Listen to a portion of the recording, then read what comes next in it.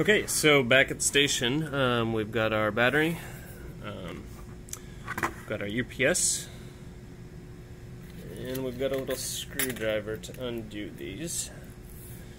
So this will be going from the UPS to the battery, so we want this negative and this positive on the battery. It's a little hard to tell on the mean wheel here. You end up just having to count 1, 2, 3, 4. We want 5 and 6 here. So just make sure you're lined up correctly. Not a big deal when you're undoing them, but when you're trying to tighten them and you tighten the wrong one and get confused. So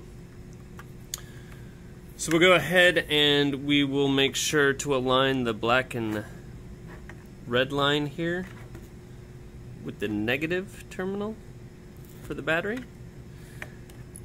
Now I'm going to go ahead and tighten that up before I insert the red, the positive. And just give that a small tug check. I can again separate this wire sort of as much as I need here, but I'm going to try and keep most of it together.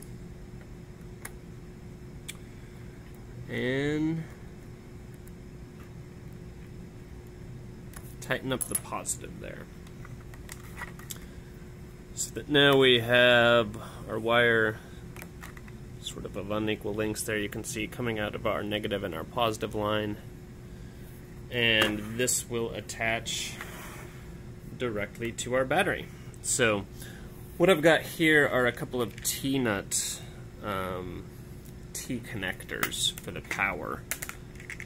So this isn't quite ideal, and we should replace this with something different. But with these ones, and with a regular spade terminal, but with these, what I'm going to do is clip this in here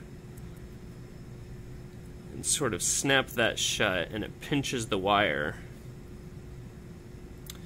And then as we slide it on here, pinches this wire. You can see kind of not our ideal right there. What we should maybe do is flip that around to the other side. Make sure that's connected.